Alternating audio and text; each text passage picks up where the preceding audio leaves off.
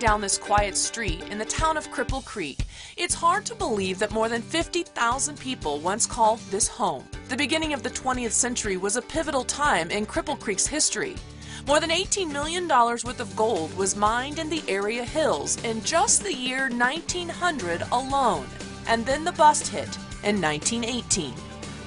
Around 1916, 17, 18, the price of gold really started to drop.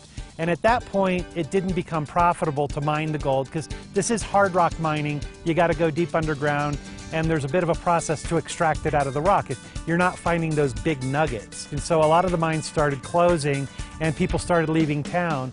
But it did, as time went on, the mines consolidated, so the larger mine operators would buy up the smaller mine operators. And gold still continued to be mined, but at a much smaller scale, and the gold never really has stopped being mined. While it's been a while since Cripple Creek's heyday, it's important to note that bringing the past into the present really is the future for visitors and residents alike. We're really known for our events. Some of them are crazy, some of them are more traditional. Our Cripple Creek Ice Festival every year in February, it drew 72,000 people last year. We have incredible world-class ice sculptors that come in for that. This year we had our 85th annual Donkey Derby Days, which is a throwback to when the miners would unofficially race donkeys from Victor to Cripple Creek, and it kind of morphed over the years into the race we have today. We've got a great new event coming this fall called the Big Aspen Happening. Cripple Creek is probably the best place to come for watching the aspen leaves change, and we're in the top 5 aspen drives in the world. So we're going to celebrate that as you come up and look at the aspens. We're going to have a street festival on Bennett, lots of inflatables, street and food vendors, beer tents, live bands, lots of entertainment. It'll be a good time. It's hard not to imagine the trains coming to and from town in the late 1800s or early 1900s. The streets flooded with thousands of people who came for the dream of instant wealth. The world was in a worldwide depression in the 1890s, and the wealth being generated out of Cripple Creek was instrumental in helping the United States be one of the first countries to come out of that depression.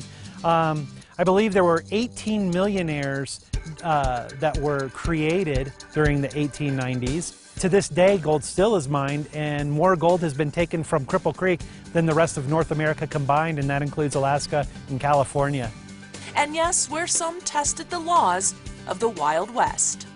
Cripple Creek was really a true Wild West town, really emphasis on the wild part, because you did have so many people in such a small place, money's flying out of the mine. So you do get the support industries. You get the gambling, you get the prostitution, you get the alcohol abuse. And Myers Avenue was really world famous as maybe one of the top red light districts in the world.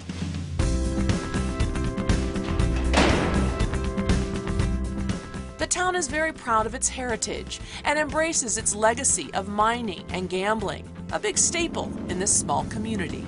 The people who've always lived here have recognized the importance and have always promoted the town, saying, you know, come see this piece of history. And so they took care in their buildings. And in 1991, when the buildings were really starting to fall in disrepair, Cripple Creek was one of the 3 Colorado cities that voted in casino gaming.